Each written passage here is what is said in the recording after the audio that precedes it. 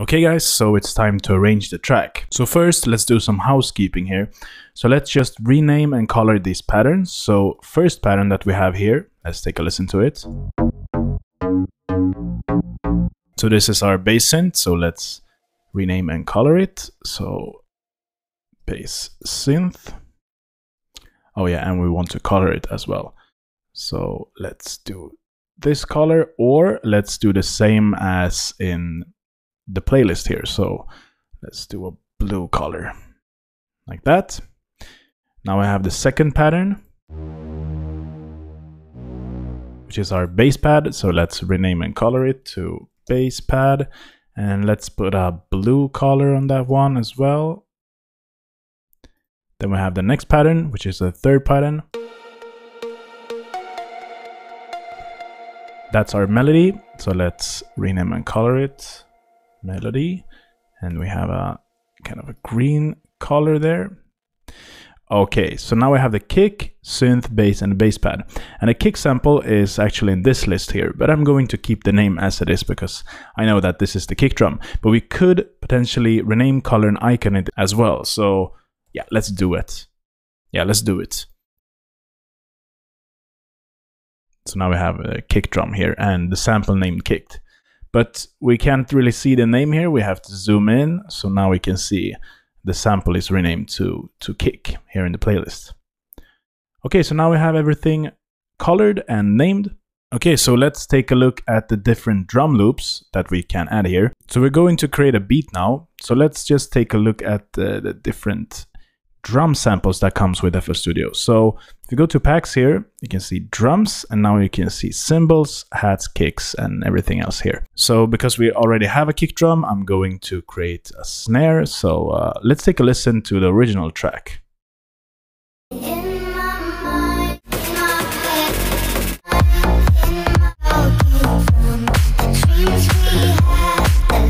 So that's kind of like a clap and snare. So a kick drum is going on in the beginning, and then it's a snare with a clap that is, I think they are layered with each other. So let's take a listen to a nice snare here.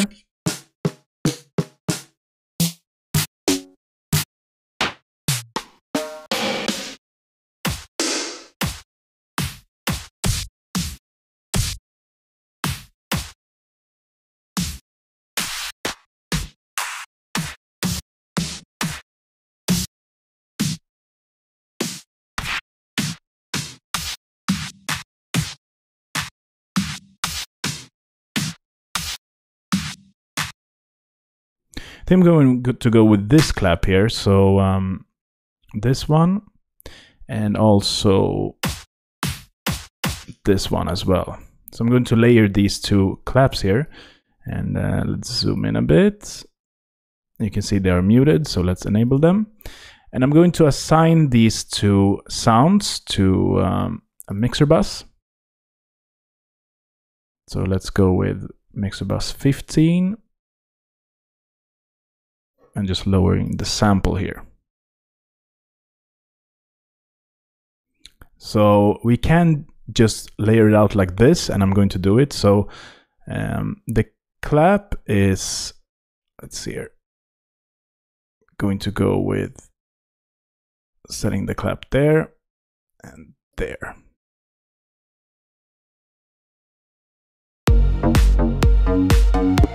Okay, that is a bit low in volume, so let's lower it. Let's make it a bit higher.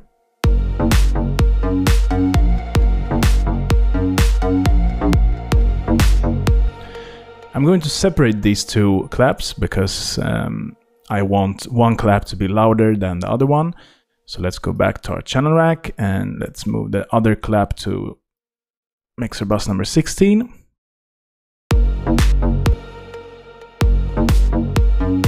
I want this clap to be louder, and that's the number 16. So let's make the number 16 a bit louder, and number 15 lowering that a bit.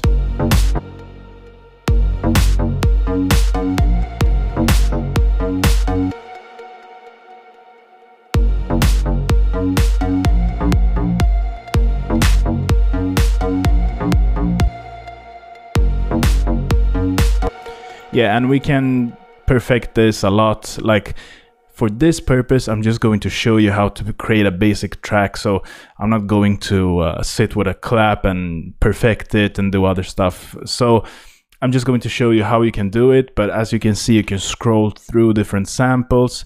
And let's say that you don't like this sample, you can just go to one other sample here and just send to selected channel or focus plugin, and that will actually replace this clap. So you can do it that way as well. All right, so let's arrange these claps out here just so we have a nice loop, so we can loop this. And you can do it this way, or you can put it in a channel rack here and set it like that and then arrange it in the playlist. But when I work with audio, I prefer having the audio in the playlist straightly out like that. And this is because I can clip different stuff here. Let's say that I want to slice a clip. I can slice it out on one moment. If I only use MIDI for the drums, then it's not that flexible to do.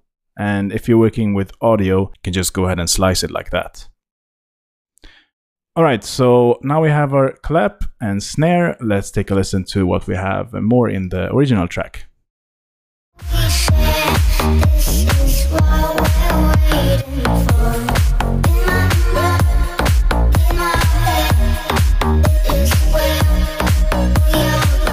All right, so we have a closed hat, and let's take a listen to one.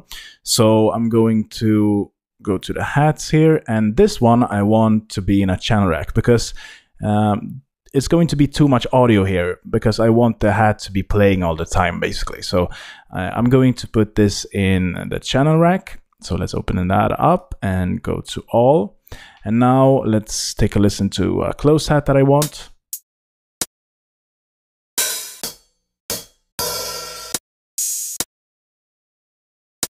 I think I want this one. So let's just drag it in like this, create a new pattern, pattern 4. Rename and color it.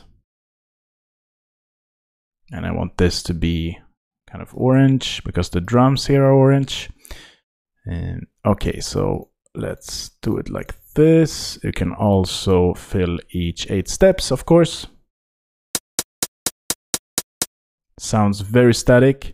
So let's open up the piano roll for this one and lower the velocity.